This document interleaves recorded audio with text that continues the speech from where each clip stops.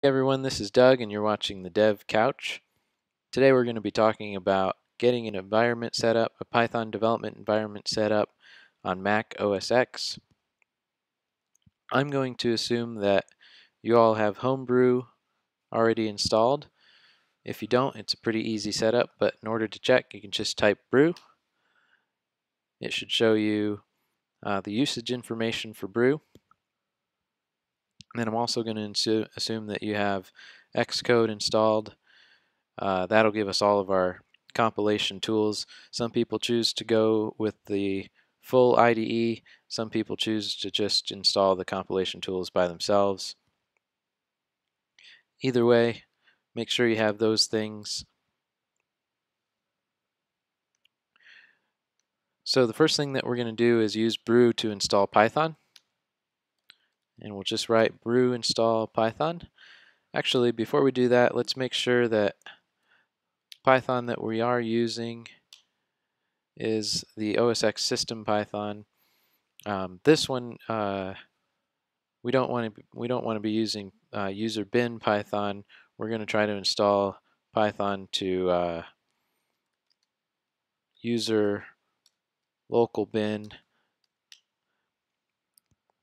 So you do want to make sure that your path is set up the way mine is here, where user local bin comes before everything else. So our user installed binaries take precedence over system ones and others.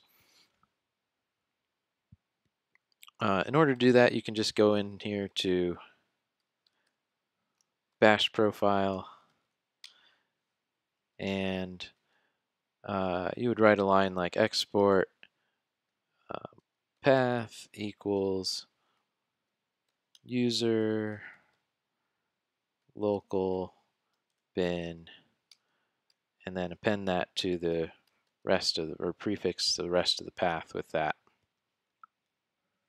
I'm not going to save that today because mine is already set up that way. Alright, so we're going to want to brew install Python. And this will come with pip, which is a package manager specifically for Python packages, as well as setup tools. So it's some pretty verbose output you'll see from this. Yours will be a little bit longer than mine if you don't have pip and setup tools already installed, but I do because I've tried this tutorial. I've tried recording this a number of times already. Right, so it's just telling me that Python's been installed, but we already had pip and setup tools. Okay, so the next thing we want is if we go into a project like the one I'm in right now. I'm in my project directory for a dinosaur game that I'm working on, and I've got my requirements.txt file. That's just a list of my dependencies. Normally what we'd do is write pip install -r and then requirements.txt to get all of our requirements, but we don't want to run that until we know that these requirements aren't going to be installed globally.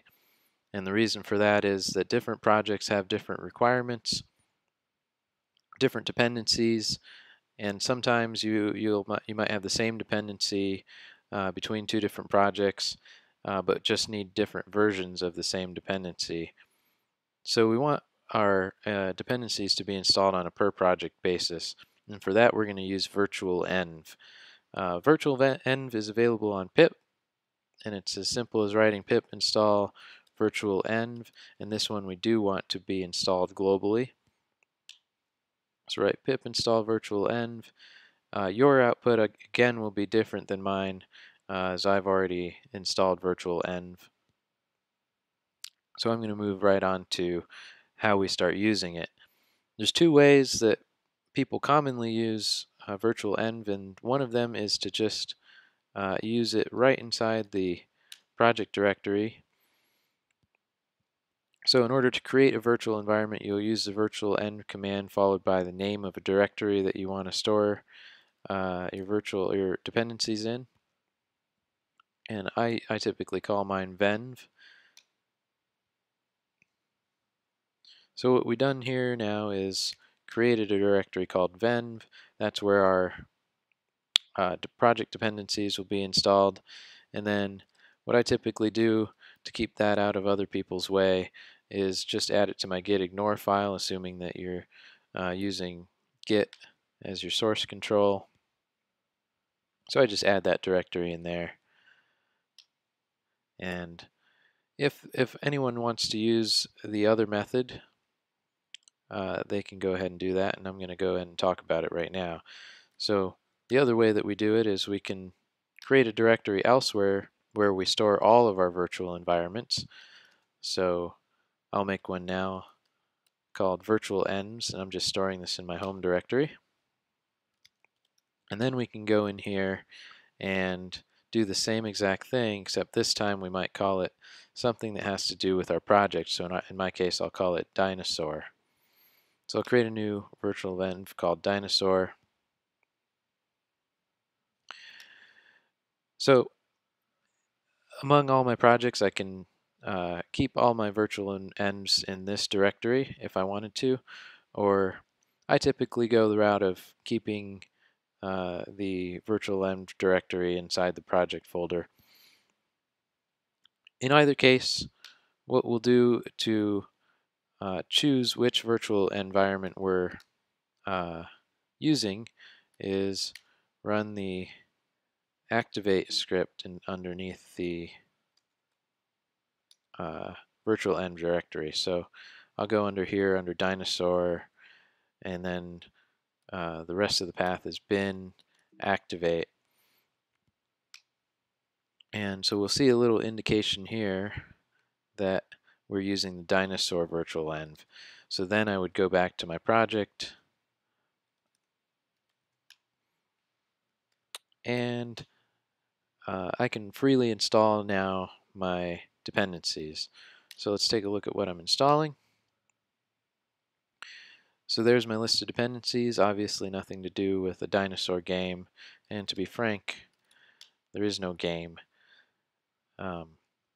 But we want to install these requirements under the dinosaur virtual env. So now we're free to go ahead and write pip install -r requirements.txt. And this will install for us a local project-only, project-specific copy of all these dependencies, and they'll be installed under that dinosaur directory, under my home directory, under virtual envs under my home directory.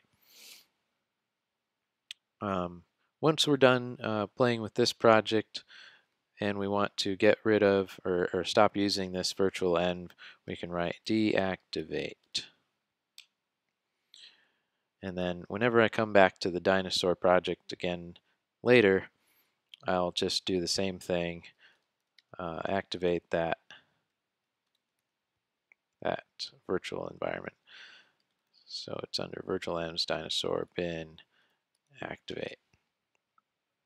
And then we're back in business. All the dependencies are still there.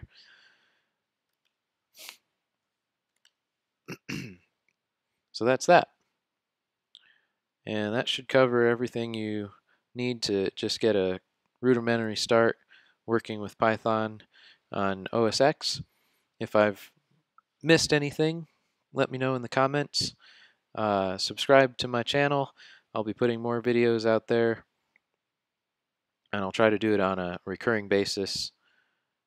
Thanks.